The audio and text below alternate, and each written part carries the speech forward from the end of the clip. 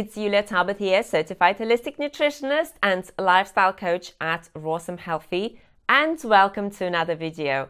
I am really excited about this one, and I think it is a very important video for those of you who have been referred to hysterectomy. So today we are going to talk about what you must know before you agreed to have this procedure.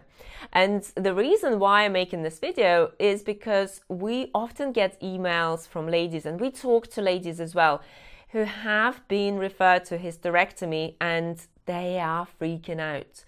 They don't want to do it. They want to find natural ways of healing their body and restoring their health without going through that radical and sometimes unnecessary procedure. So with hysterectomies, the statistics are about 600,000 women in the US every single year go through hysterectomy. So that means that 600,000 ladies will have their uterus either partially or fully taken out of them. That vital organ that is supposed to be there, that nature has created to be there in the first place, is going to get removed. And what's shocking is that a study showed that 18% of women didn't actually need it at all. So that means, if you think about it, 18 women out of 100 don't need to go through this painful procedure in the first place.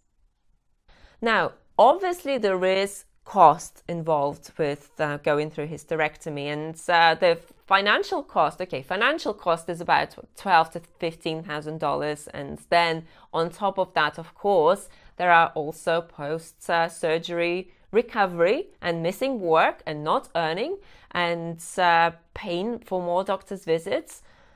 But actually the financial cost of it is small if compared to emotional cost and compared to the impact that it can have on your life.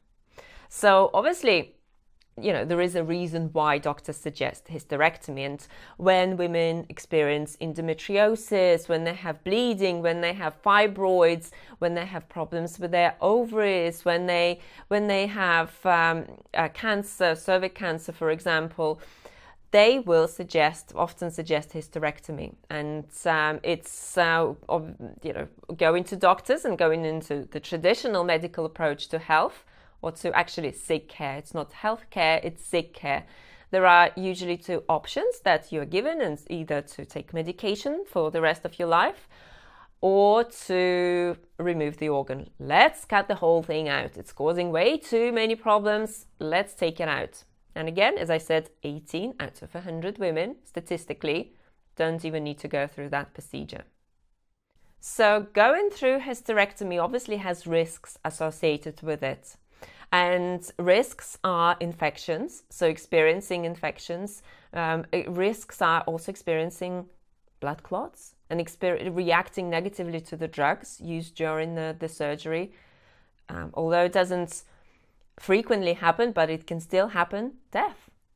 Actually people dying from the surgery, and people experiencing problems, damage to their organs, to their urinary tract, for example, because of hysterectomy.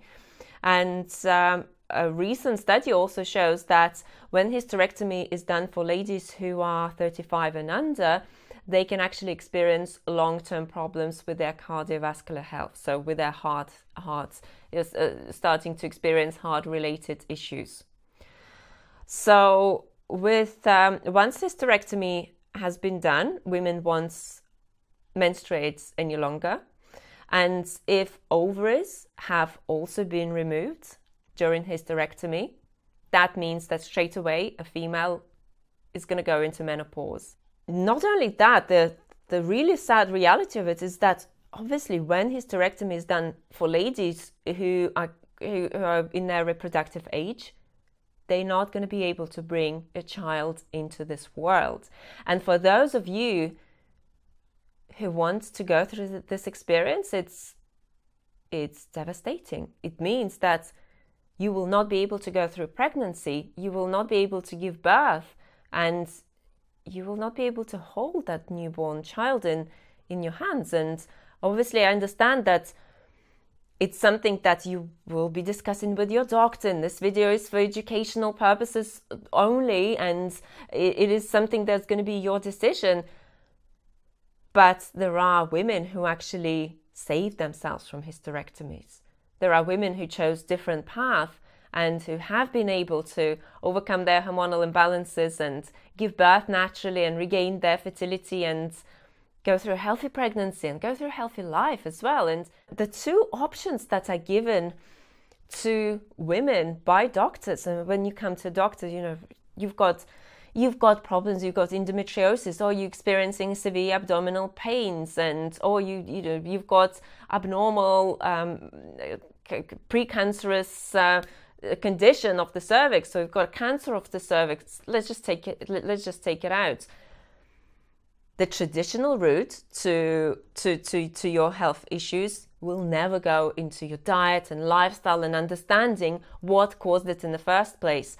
And this is where, you know, health coaches come in, and this is where our system is something that can help people reverse challenges and reverse complications. So when for example, when we work with our clients, instead of saying, okay, you've got this problem, well, you just need to deal with that symptom, we will look deep and understand, why has that problem emerged in the first place? What is the root cause of it? So if, let's say, for example, we're talking about fibroids and you have been referred to a hysterectomy because of it, and it's just getting out of hand and they're growing and painful.